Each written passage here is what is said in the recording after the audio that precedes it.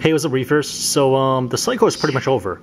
Right now, my tank is just trying to get rid of all the existing hair algae. And check this out. Look at this Scarlet Hermit working hard, plugging away at a strand of these green algae right here. So in my 45-gallon tank, I got about, I think, 6 of these guys.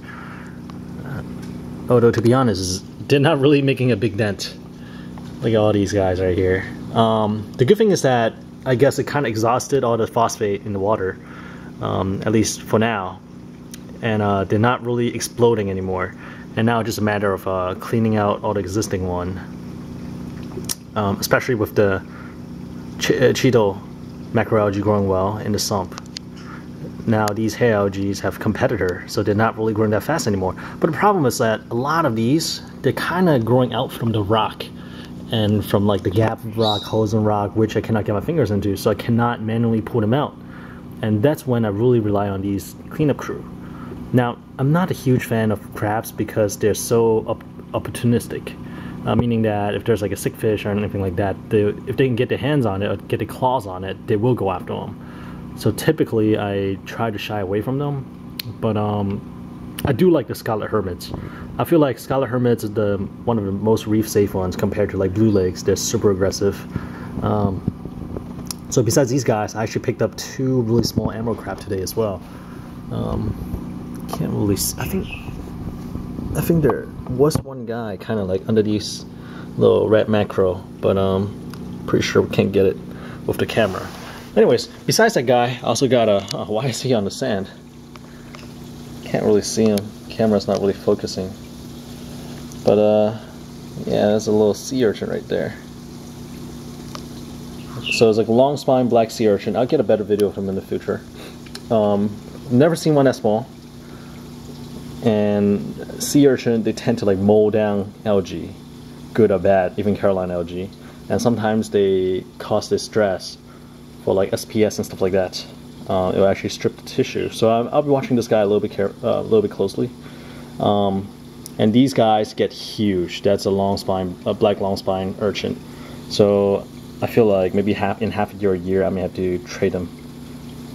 I'll give them away to somebody with a bigger tank with a hair algae problem. I kind of went to the back.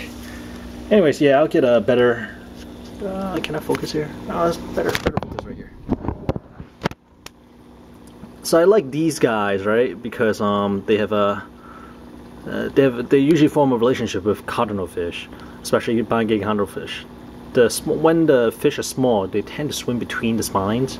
Of course, not right now. Obviously, I don't have fish, and this Longspine urchin is actually tiny.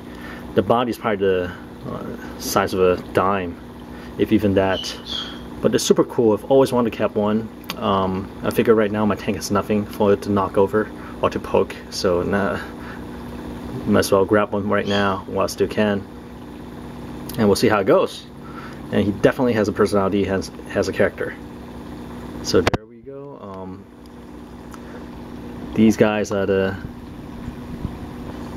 hair algae wrecking crew for me. The Scarlet I can't speak. The Scarlet Hermits, the long black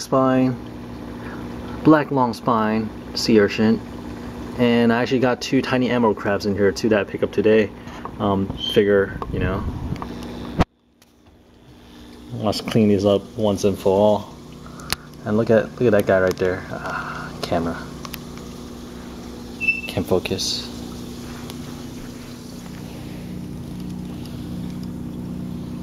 Ah, look, Conch is working hard.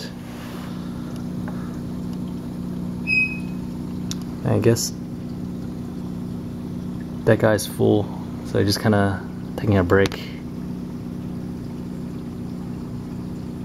And I guess that's a problem too. Like, I feel like small hermits like this, they're great for maintenance, but they cannot really cut back on a hair algae explosion like this. So I'm helping them out, doing manually pulling them out. At the same time, make sure they have competitors in the refugium with macroalgae to slow the growth. so the cleanup crew has a chance to kind of catch up. And with the addition of the long black spine, man, I keep saying it wrong. Wait, let me try it again. Black Longspine sea urchin. There we go.